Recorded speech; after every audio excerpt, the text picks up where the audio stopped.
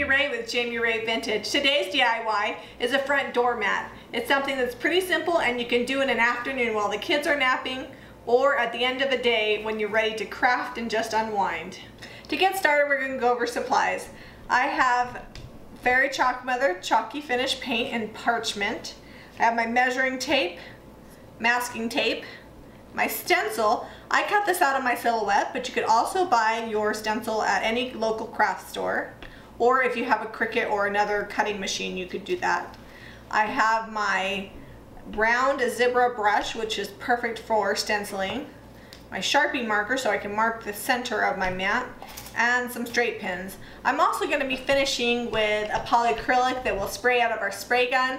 You could use a spray can of polyacrylic as well, whatever works for you. First things first, we're going to find the center of our mat so that way I can center my cow. I've got 35 inches across, so I'm going to come to 17 and a half and make a little mark with my Sharpie. And then I'm just going to come across the other way and measure. We're at 24 inches, so at 12, which is about where I had it, that's our direct center. Now that I've got my center, I'm ready to place my stencil. Now that I've got it centered, I'm going to go ahead and use these straight pins to hold my stencil down. I will also be putting masking tape around the edge.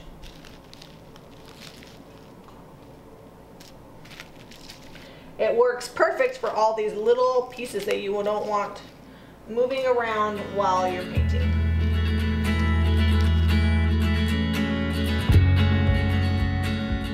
Now that my stencil is nice and secure and centered, I'm going to go ahead and paint.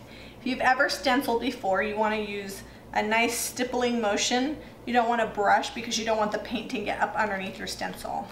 The more straight pins you use, the more it'll keep your stencil in place, and I also taped around the edge to hold it in place. You really don't want that stencil moving around, so it's important to take your time and make sure that it's held in place.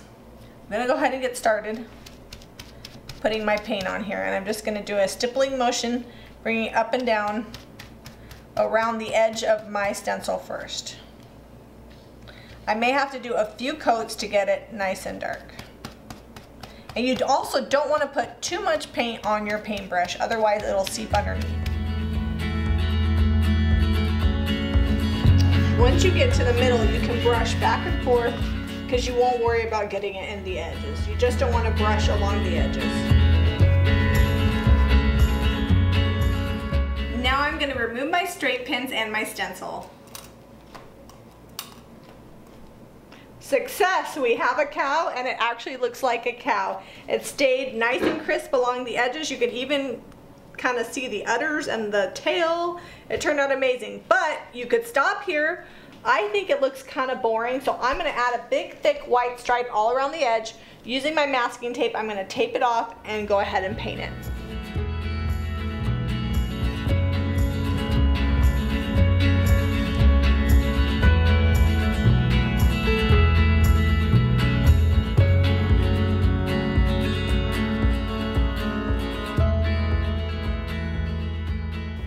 Okay, our stencil design is all done. You can see our cow along with our stripe. I love this idea because I feel like you could customize your doormat and really do anything. I can't wait till Christmas because I think I'm going to do a Chevy truck with a Christmas tree in the back.